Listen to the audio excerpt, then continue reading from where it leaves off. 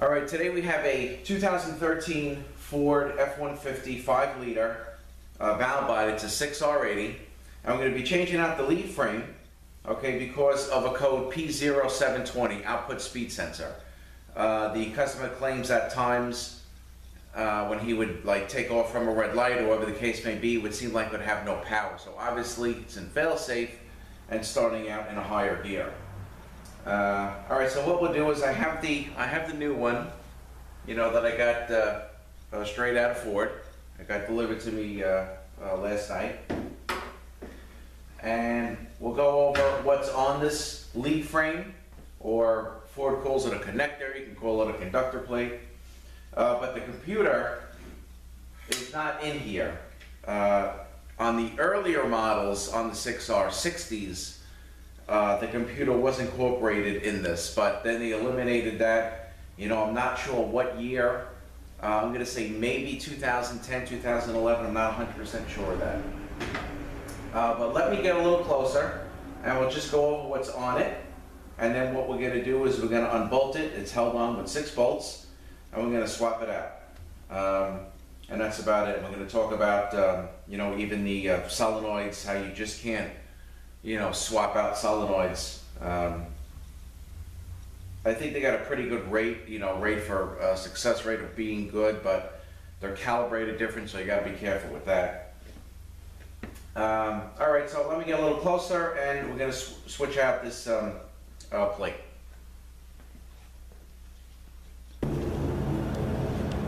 Okay, so this lead frame is held in with 6 bolts. So we're going to unbolt that. You know, I just wanted to mention one thing before we do. The bolts that hold the valve body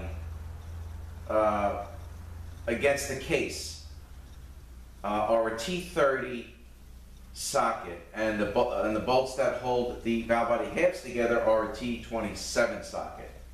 So I just wanted to point that out.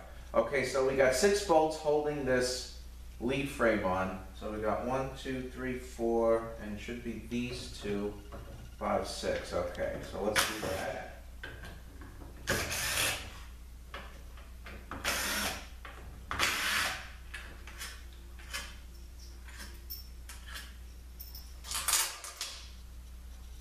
And these 2.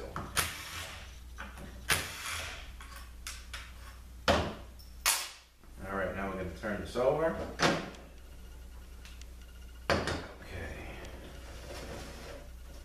See how easy this comes off.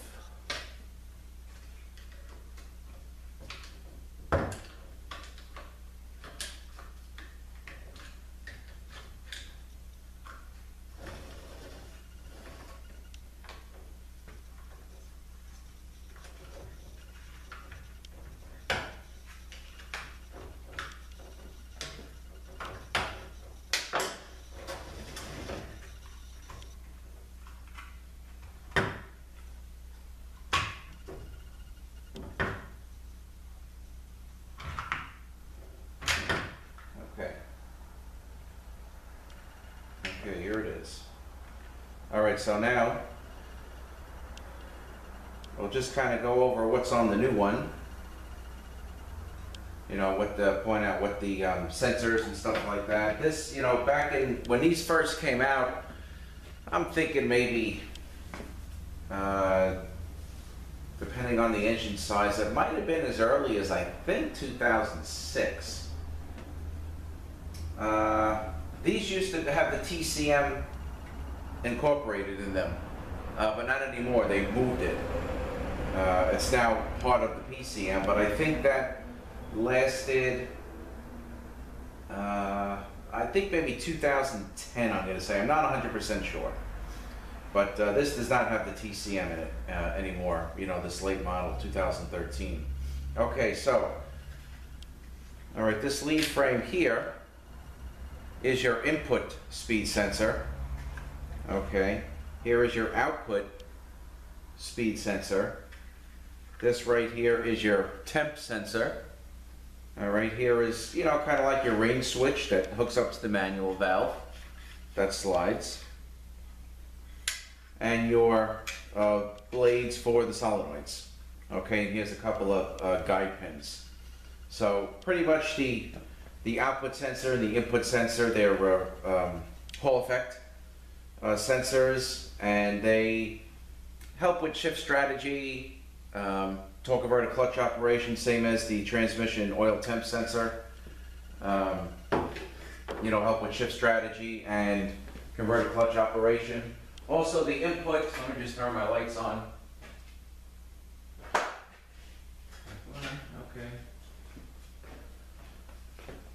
You know, the input and output speed sensor, you know, the computer compares those two for gear ratio as well. So what we're going to do now is we're going to install the new one and pretty much bolt it back up.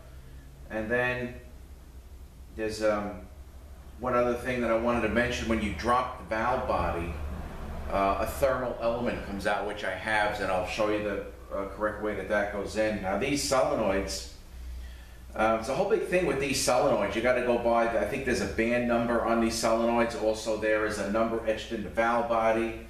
There is a number etched in the side of the case. It's a whole big thing, but you can't just be, you know, you got to go by the, I believe the part. If you want to change the individual solenoid, I believe you go by the part number, but if you want to change the valve body, then I think you have to go by possibly the numbers, the production numbers, or I forget actually what the technical name is.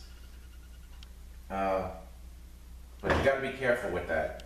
And then of course you would have to download the program.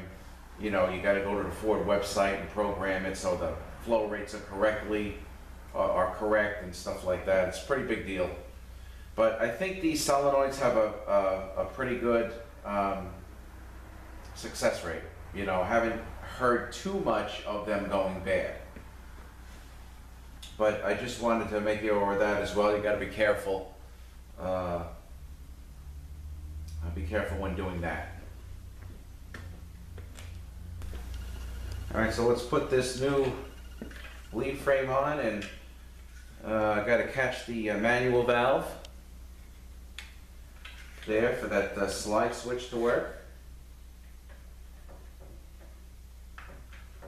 Okay, this should go right on. All right, let's position this manual valve here.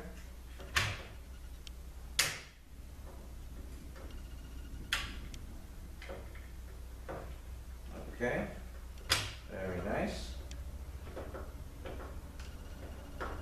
Make sure this is on.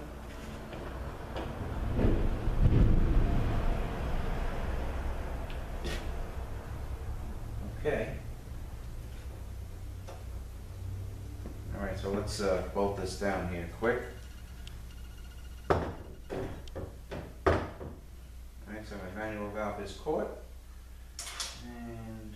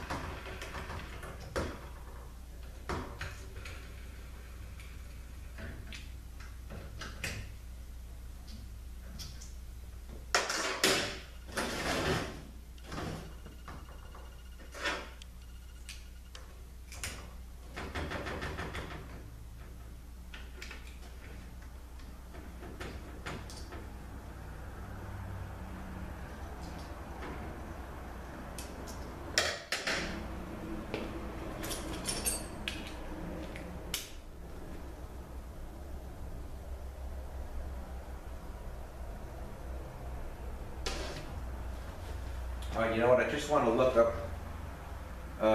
just give me 1 second, I want to see if I can find the torque spec.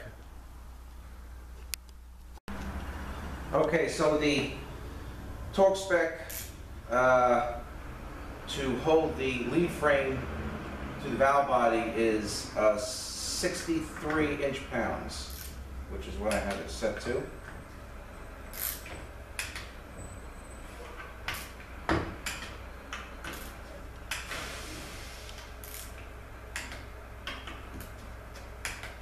Okay, it's tight. I just want to turn this over and tell you one more thing.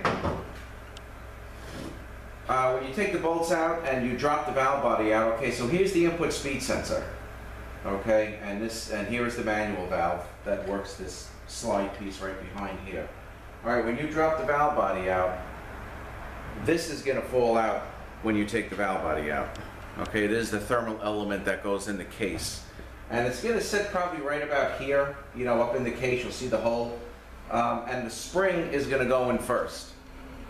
The spring will go in first and then the element, so it's going to go up in the case just like that. You know, it'll sit probably like right around this area, but again, you'll see where it drops out from. Alright, so I just did want to mention that. Again, I'm going to be changing the bridge seal. I'm also going to be changing the sleeve here, the mechatronic sleeve or the pass-through sleeve, the one that always leaks like on the 6 HP 26s and 19s. I'm going to be changing that. And I guess that's about it. So again, we have a 2013 Ford F-150 with a 5.0.